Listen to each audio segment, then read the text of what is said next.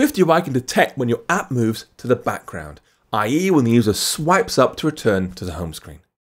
It can also tell us when the app will move back to the foreground, perhaps they've tapped the icon again.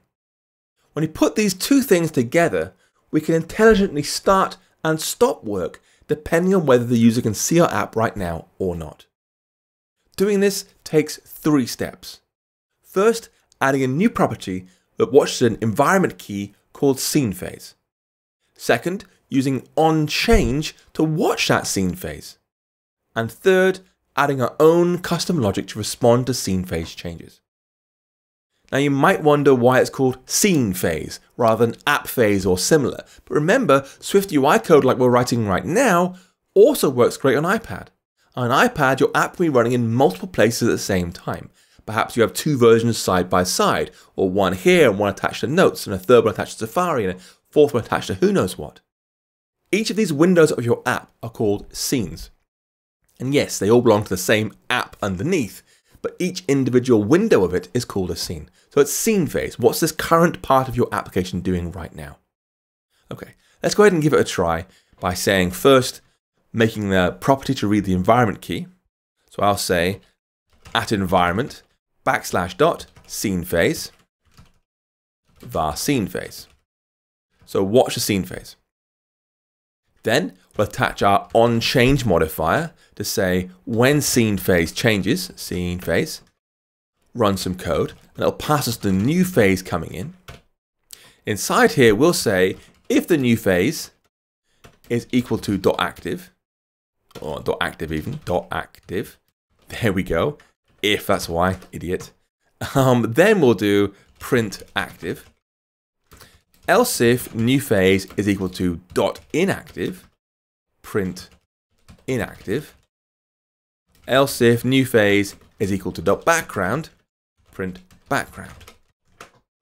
And with those 3 states in place, we can go ahead and press Command R and get a feel for how our app moves between these various states.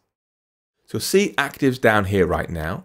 If I go up to, Shift Command H, there we go, home screen, you'll see it's inactive, then background. And I'll go back to Flashzilla, we'll have inactive, active. Again, inactive, background. So you can see, when we're on the home screen, we are considered to be a background state right now. And if we're in active, it moves to inactive, then active. So there's 3 states we care about right now. Active scenes, this one right now, you can see it's running right now, which in iOS means they're visible to the user. On macOS, of course, the active app might be running and visible, but perhaps fully obscured behind another application. So it's, it's technically visible, but you can't see it right now because it's behind Safari or something. But it's still active. It's still running and ready to go.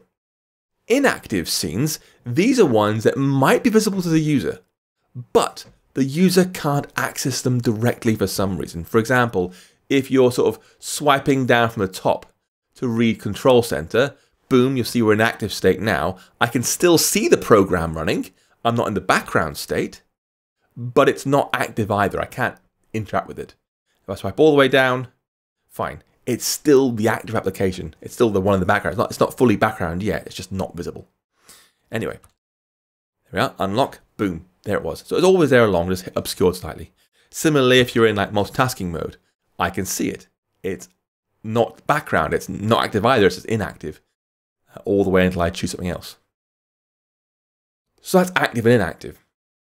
Background are scenes that are not visible to the user. Like I'm in a different program in shortcuts or files or who knows what. They're not even vaguely visible right now. And on iOS, that means they might be terminated at some point in the future. If you spend a lot of time in Safari or some game, whatever, and there's memory pressure, memory's running quite tight, it'll start silently killing background processes to try and make space in the RAM. And if yours is older or less used, you are on the chopping block.